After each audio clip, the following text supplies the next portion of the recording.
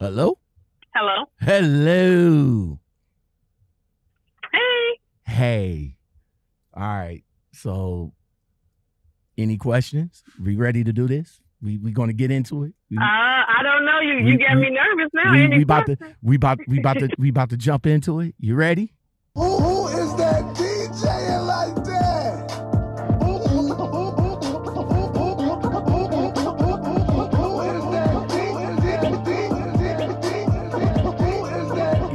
Yo, what's going on, everybody? Lockoutmen here, back again with another podcast for you guys.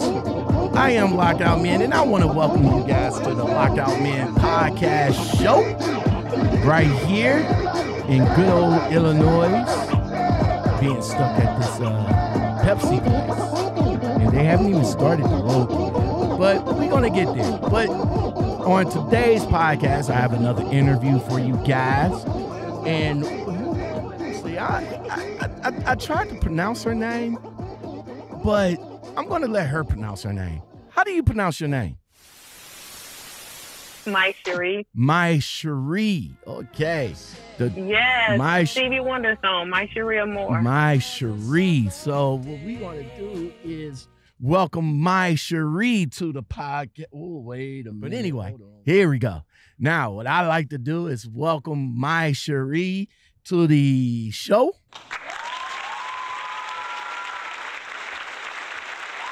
The Trucker's Accountant. The Trucker's Accountant. She's here to come and talk about how she can help truckers go to seven figures with her 7-figure roadmap and GPS method.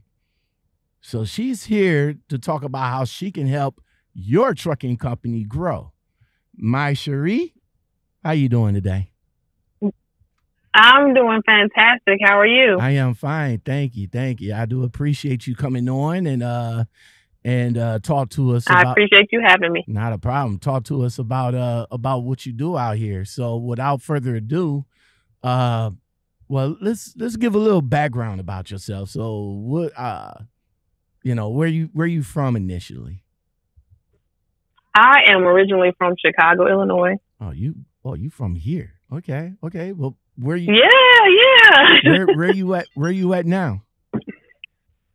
I am in Metro Atlanta, right outside of Atlanta, in Douglasville, Georgia. All right. So I talk to a lot. I tell my truckers I'm about Fulton Industrial. Okay. I talk to a lot of females that's in the industry, and majority of them had migrated down to Georgia. You being from Chicago, what was the lure of Georgia for you? Just to be completely transparent, I am from Chicago South Side. Mm-hmm. So once I finished college, I had a daughter, and I did not want to raise my family back in the hood. Oh, okay. So I visited Atlanta. I think I visited Atlanta the summer before when I graduated, and I got down here, and you're talking about Southern hospitality, like people were speaking. It was just a different feel. I didn't have to be on guard all the time. And I was like, okay, we need to move, because once you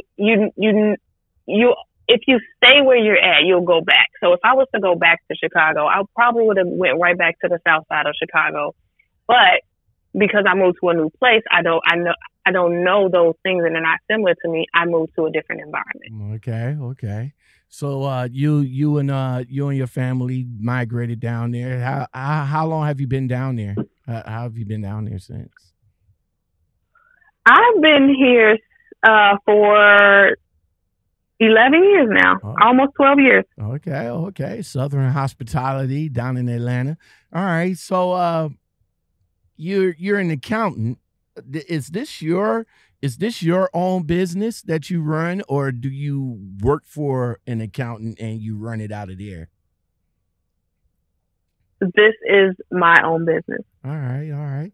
So so do tell, what do you do for truckers? So I help trucking companies to scale their businesses to 7 figures with my 7-figure roadmap and my GPS method. Mm-hmm. So basically what that is over the years, I've had a lot of trucking companies that I work with where they have all this money coming in. I call it being paper poor. You're balling on paper, okay, but you don't know where the money is at.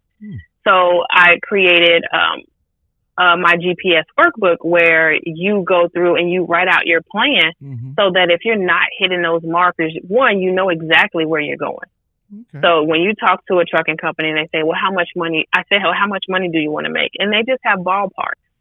And if you're going to really take this business to a next level, you need to know that number, like you know your Social Security number. You need to know where you're going. So we basically go through that, get that 7-figure roadmap set up for them, and then give them the plan on how to get there. So you pretty much show me, you have the vision, and I just show you how to get there financially. Okay. So you saying 7 figures? We upped it from 6 to 7 now, huh? Exactly. You know what? Because if you're in the transportation industry, you own a trucking company, you know it's nothing to bring in 6 figures, right? Right. Nothing. You can accidentally make 6 figures. Right. Everybody 1099 say 6 figures. Okay.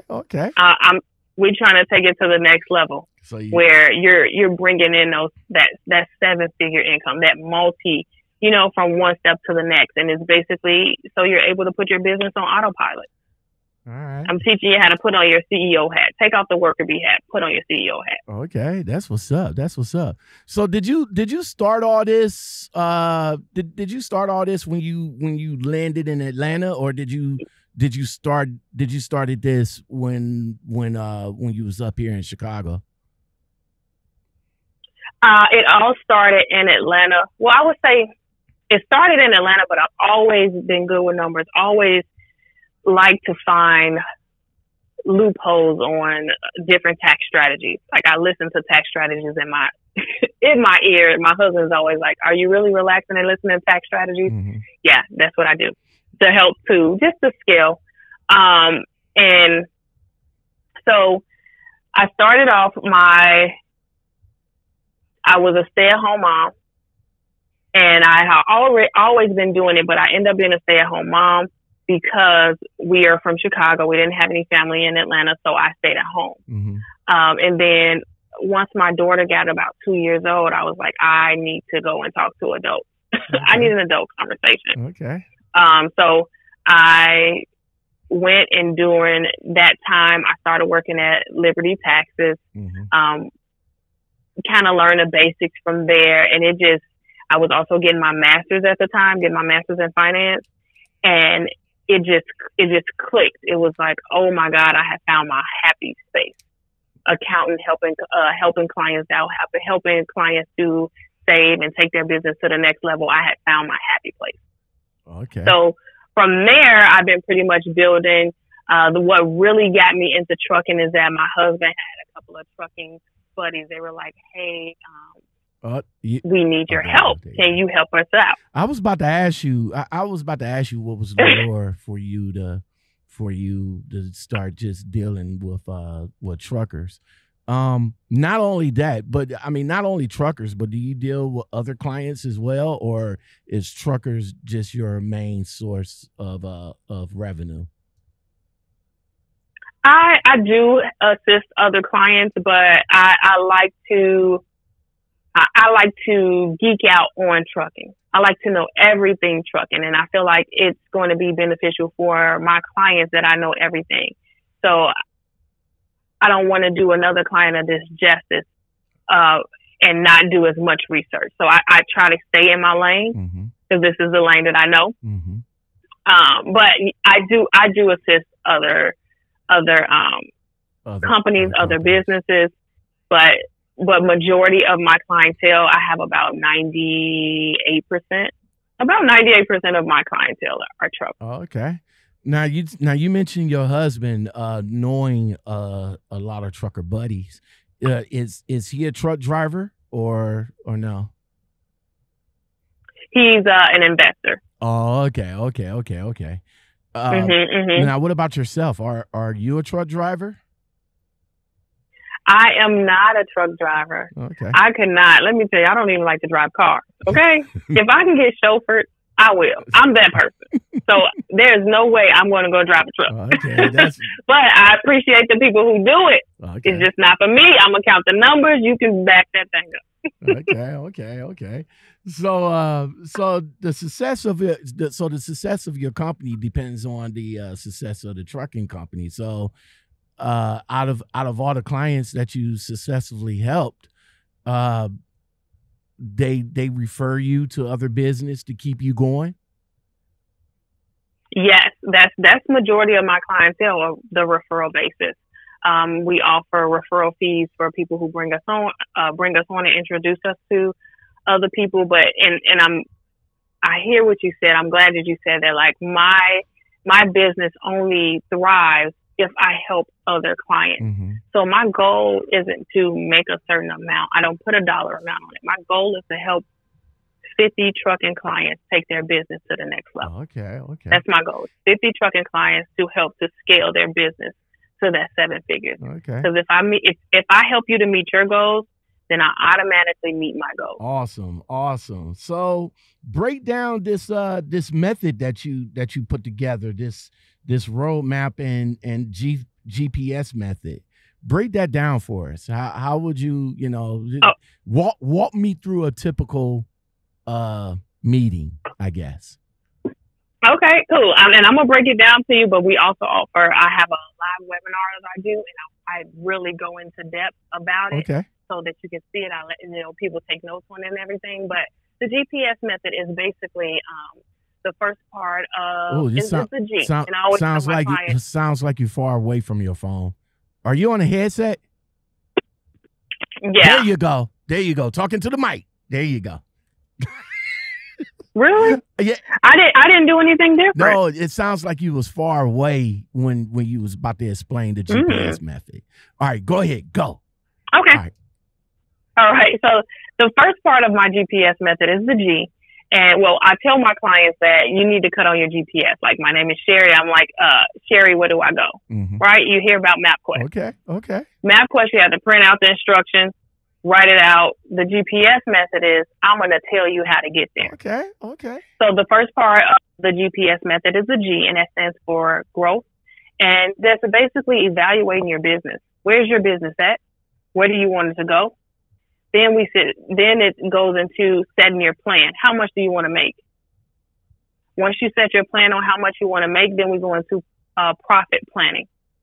And that's where we go and dive in deep into where is the money leaking at? How can you save some money? How can you pivot if you need to pivot? Where are you missing out? We go and we plan all the profits from A to Z. The next step is your systems, because no one can scale. If you are the one doing all the work in your business, you cannot scale. That's not how millionaires are born. That's not how millionaires scale their businesses. In order to make $1 million, you have to automate and put people in place.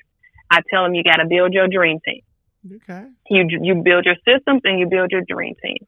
Make sure you have everything written down from A to Z. So if you step away from your business, whether that is on a vacation or you have to go and have a family emergency, your business runs without you. Okay. So that is the GPS method in a nutshell. I have a live webinar coming up. I can give you the link to it, and it's actually this Wednesday coming up at 7:30. And I walk through the GPS method, what you need to look at, what reports you need to look at. What are the key things you need to look at in your business to help it run? Okay. All of those things we take a look at. Okay. And this information that you're giving out is very good. I mean, it kind of, if I decide to go the owner out route, I would think I would want you as my accountant. Yeah, I'm glad. Yeah, I'm feeling that. With accounting firms, what makes you particular? What makes you stand out from other accounting firms that offers help for truck drivers? You want to know what's crazy? I literally ask my clients this all the time on my business evaluation. What helps you to stand out amongst all the truckers? All the trucking companies, what helps you to stand out? Mm-hmm. So I would say that what helps me to stand out is my secret sauce. And my secret sauce is my GPS method, teaching you how to do it. Because you can get into trucking and you can, within 2-3 months, you can lose your trucking business and not know how you lost your trucking business, because mainly people are looking at getting the lows, and they're not looking at the numbers. Exactly. And the numbers is where that's the foundation. That's where you need to begin. The numbers are going to tell you the story. I can look at someone's reports. I can look at someone's expenses and immediately tell them what's going on, where they're lacking, what are they missing, what are you not counting? Because a lot of times people come in and they say, oh, I have these expenses, and I can look at your expenses and see that these expenses you're missing some expenses. So that I would say that what the GPS method and me knowing exactly what to do, my years in the trucking industry, being able to identify it, save, and working with my clients on a one-on-one basis to help them to take their businesses to the next level. Okay. And that's not to put down any person they specialize in trucking, any accountant, any tax professional. If they specialize in trucking, then they're good. All right. It's the general accountants that worry me. If a person says they specialize in trucking, then they probably know a lot of the work. So I'm not here to down any tax professional or accountant.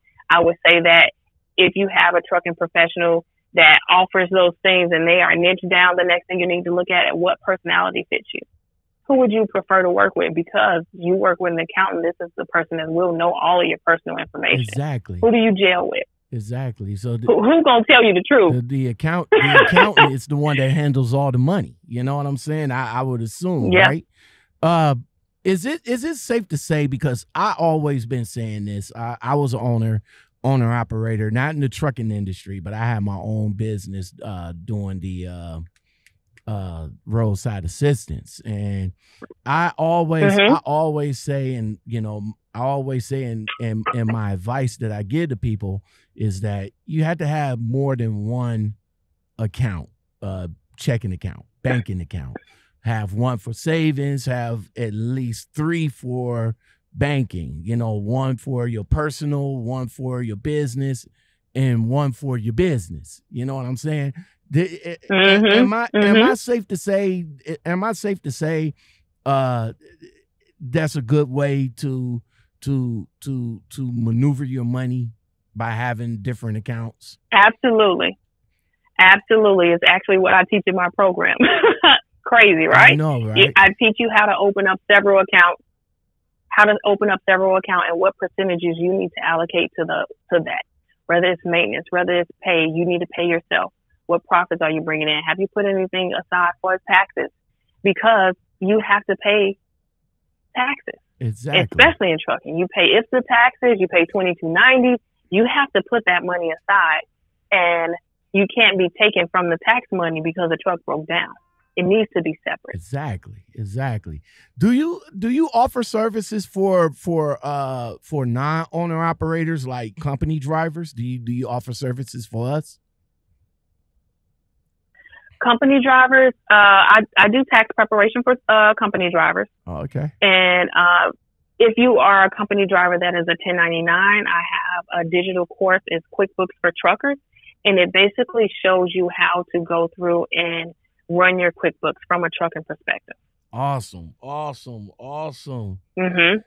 My Cherie, the trucker's accountant. Thank you very much for coming on, sharing your business with us.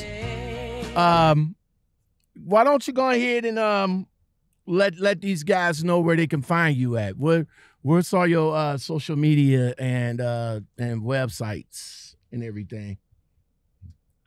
Okay. You guys can access me I am on Instagram, I'm on YouTube, I'm on Facebook at The Trucker's Accountant. Go ahead and look me up, follow me, subscribe so that you can get some good information. And then I wanted to extend the invitation for individuals who are a part of your podcast and listening in. Go ahead and book a free consultation with me. I offer free 15-minute consultations. I would love to learn more about you and your business to see if we're a good fit to work together or not. If not, no hard feelings. You know, it's still a good thing to talk to people, especially since I am doing my CFO program, and I do feel like a lot of trucking companies can benefit. I know it can benefit. That's what's up. That's what's up. Wait a minute. Wrong button. Hold on. There we go. Right button right there. That's what's up. That's what's up. Well, my Sherry, thank you for coming on. I really do appreciate it.